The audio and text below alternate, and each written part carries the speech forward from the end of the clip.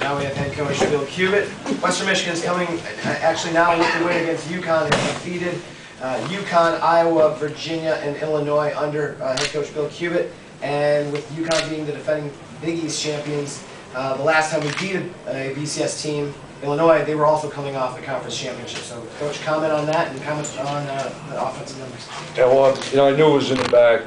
I knew it was there. My dad and my mom showed up. They were undefeated this year. So, but yeah, I thought I just liked the way our kids battled. I mean, it was starting to, on the sidelines. It was just a little bit different there. You know, when they came up, our kids came back there. We just put it back on Alex Carter. Went to the 2-minute game. And just said, let him take it over. And the wideouts, we said the exact same thing to those guys. You're going to have to go out there and win it for us. We couldn't run the ball. You know, we just got a lot of injuries up there up front. So the easiest way to protect those guys is to go throw it. And then when you got a quarterback that does what he does, 37 or 51 for 479, 5 touchdowns, you know, makes the decisions a whole lot easier. Can you talk a little bit about in the middle of the second half, like, you guys might be getting worn down. Did you feel that? I mean, this has been a stretch of 5 games here, and did you feel that a little bit? Yeah, I did. I thought that you know, I thought our defense was getting worn down a little. I thought our offense, you know, they came out and did some really good things. I thought in the second half coming out there, and we you know, we had that sack fumble, but our defense came out there, and I think we held them. I don't think they got any points off of that one, and then with, you know, it was kind of interesting when they went down there and scored to tie it up, and then they kicked off.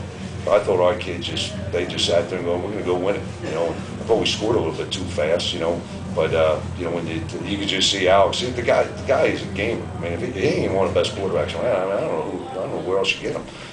He's just a great kid. And, you know, and I thought Jordan. And, you know, every game he's played this year. You know that we didn't have the Nichols one, but every game besides that, he's got over 10 catches, and he's just a real productive guy. And everybody knows he's out there. You know, he's not invisible. You talked about the importance of Caleb's emergence in this game, and then that big catch, obviously, at the end. Yeah, you're seeing him. You're seeing what I've been seeing for 2 years, out in the practice room.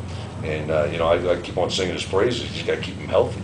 And unfortunately, he was hurt again this year. But he came out there, and that's what he is. That's Caleb Bravino. When you got him, and you got Jordan, and you got Robert, you know, as well as he's playing, we got some guys, you know, that are pretty dangerous out there. You know, and I'm not going to worry about.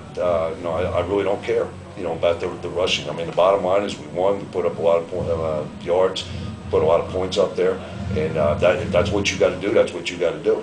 And you know, I'm not going to beat my head against the wall.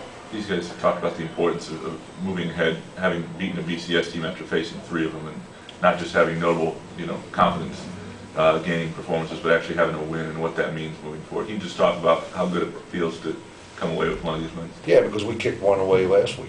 I mean, I thought we had that one. I thought that we played well enough that we should have won that game. You know, it was against a ranked team, and then you know, coming into here, and that's the Big East champion, 16 return starters. Really, they were 6 points away from being 4-0. Being Iowa, you know, they have Iowa State and Vanderbilt. So you know, I thought that I knew this was going to be a battle. I mean, this wasn't, you know, this was going to be hard. You know, knowing how good a coach Paul is, basketball, and they have good players. I mean, that's why they were Big East champions last year.